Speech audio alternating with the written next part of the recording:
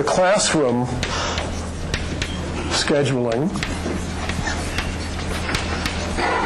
And in this problem, we have classes that have to be scheduled. I don't know why they're so irregularly, their starting times and ending times are so irregular, but okay. You can think of your own application if it's not classrooms. This class I, starts at SI time and finishes at FI time. And unlike the other scheduling problem that we looked at, the problem isn't to choose which intervals. We have to schedule all of them. All the classes have got to be scheduled, but each class has got to be put into a classroom. And you can't have two classes in the same classroom. So if you have three classes that have to be scheduled at the same point in time, this is time here, then you know you need at least three classrooms. Okay? So we can define the depth d of the intervals to be the maximum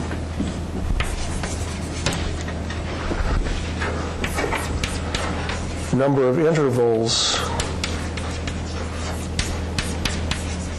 that overlap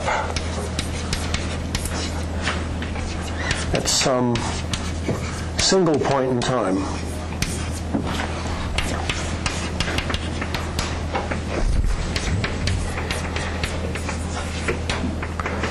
Some single point in time.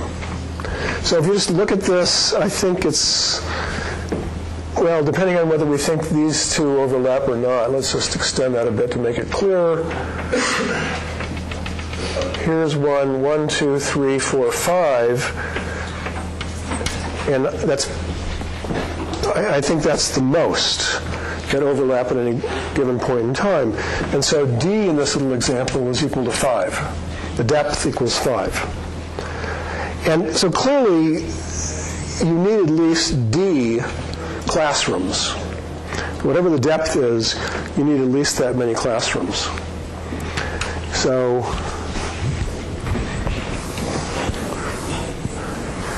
what we want to prove is that D is sufficient. Okay? So clearly, D classrooms are necessary. I can't spell necessary, so I'll just say needed. Okay. So D classrooms, at least, are needed. The question is D always enough? All right, so here's a little algorithm.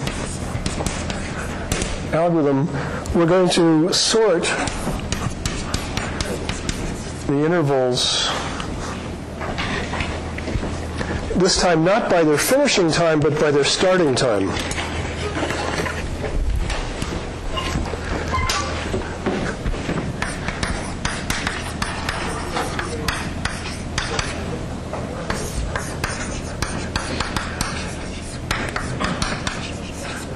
Okay, by the starting times.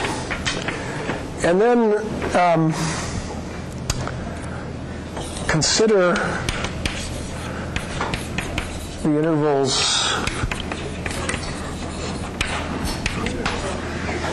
in order, in that sorted order, which means first starting time first and second starting time second and so on, in that order. And give the interval a label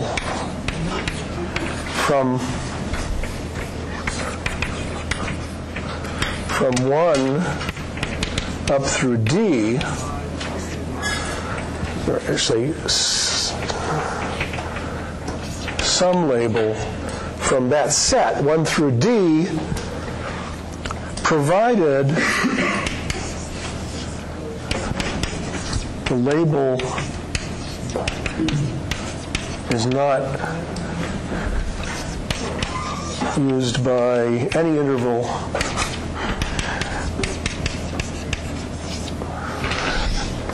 that overlaps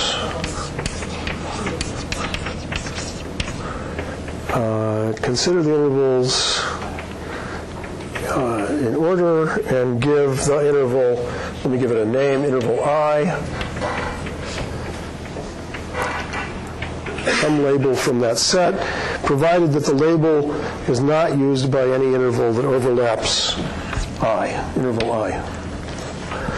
And if not possible, and quit if not possible.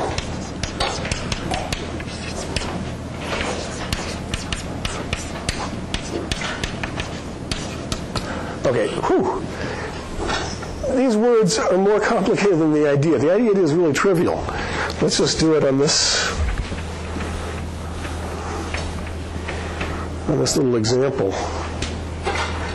No, we're getting too cluttered. Let me just make up a new example.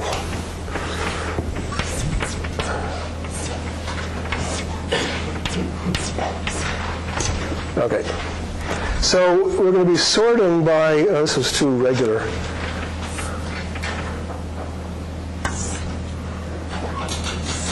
Okay. We're going to be sorting by starting times. Okay, so this is 1, 2, 3, 4. This is 5, 6, still too regular. 7, 8, 9, 10. No, it's 2. By regular, I mean that the start and the finish times seem to be sorted in the same order, and that's just so. This one is 9, 10, 11. Okay. Seems a little better. All right, what is D in this case? Maybe I complicated my life too much here. If we look along here, 1, 2, 3, 4, 5, 6. 1, 2, 3, 4, 5. 1, 2, 3, 4, 5. Not quite 6 there. It looks like D is equal to 6. Anybody have better eyes than I do?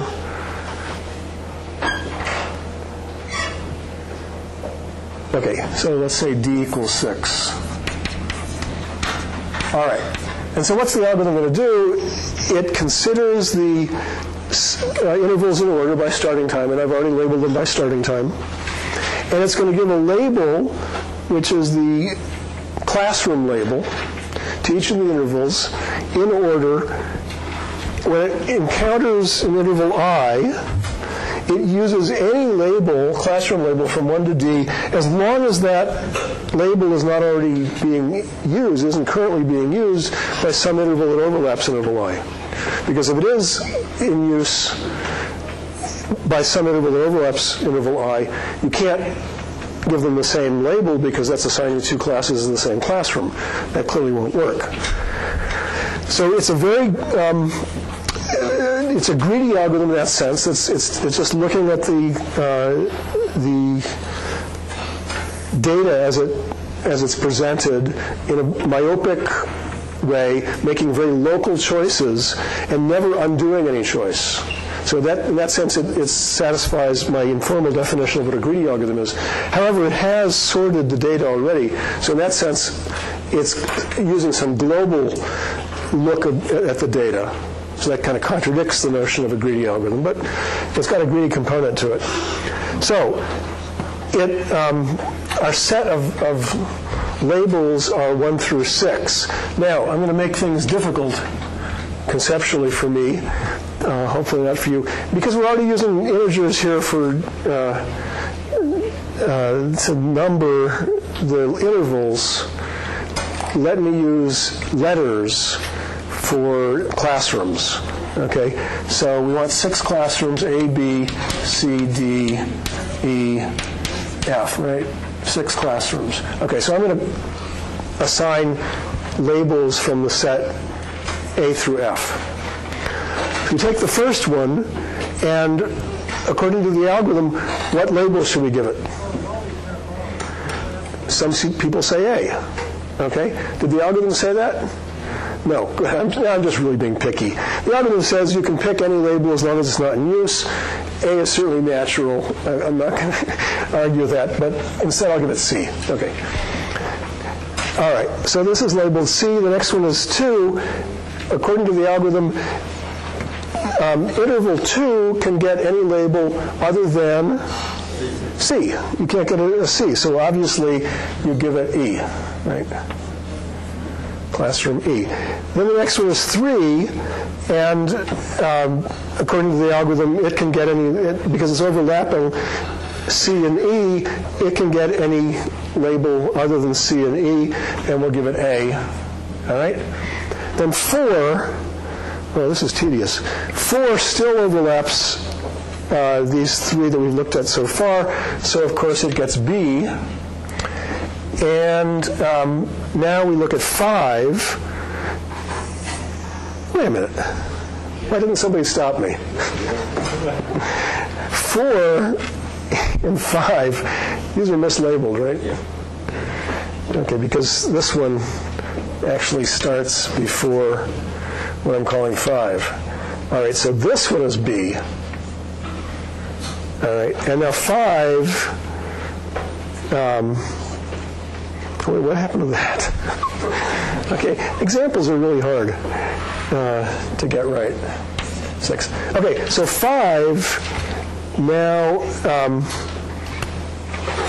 it still, I guess, overlaps everything. Let's just say it overlaps everything. And so what can it get? I can't remember. We have A, B, C. Have we used D yet? All right. Everybody getting the notion? I want to get to some point where the next thing happens. 6,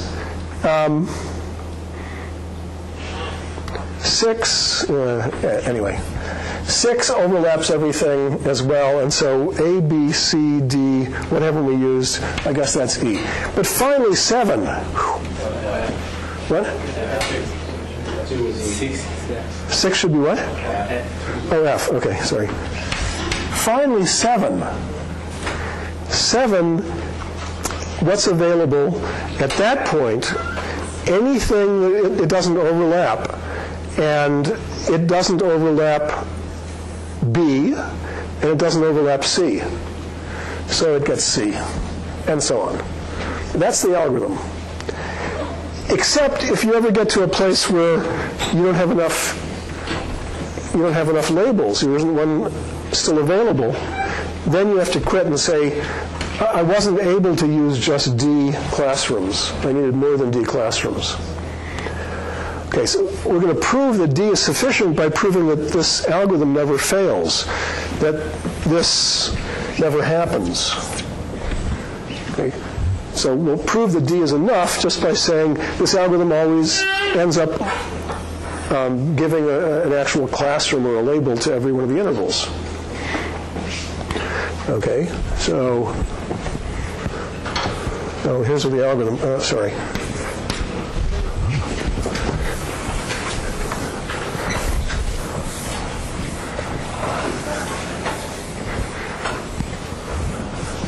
So here's our claim. The algorithm gives a label to every interval. So D labels or classrooms are sufficient. And sufficient is spelled E-N-O-U-G-H. Okay. Now, D label classrooms are enough. Well, what's the proof of that? Suppose not. And this is the offending interval right there. That's the interval that we couldn't give a label to.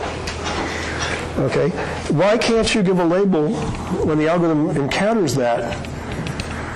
why does the algorithm fail at that moment? You want to give it a label that isn't currently in use by any of the intervals that overlap it, and you have D labels available to you. Why would the algorithm fail at that moment? It's because, yeah, there have to be D, there have to be D intervals that overlap with that point. But that means there's a point in time where there's D plus 1,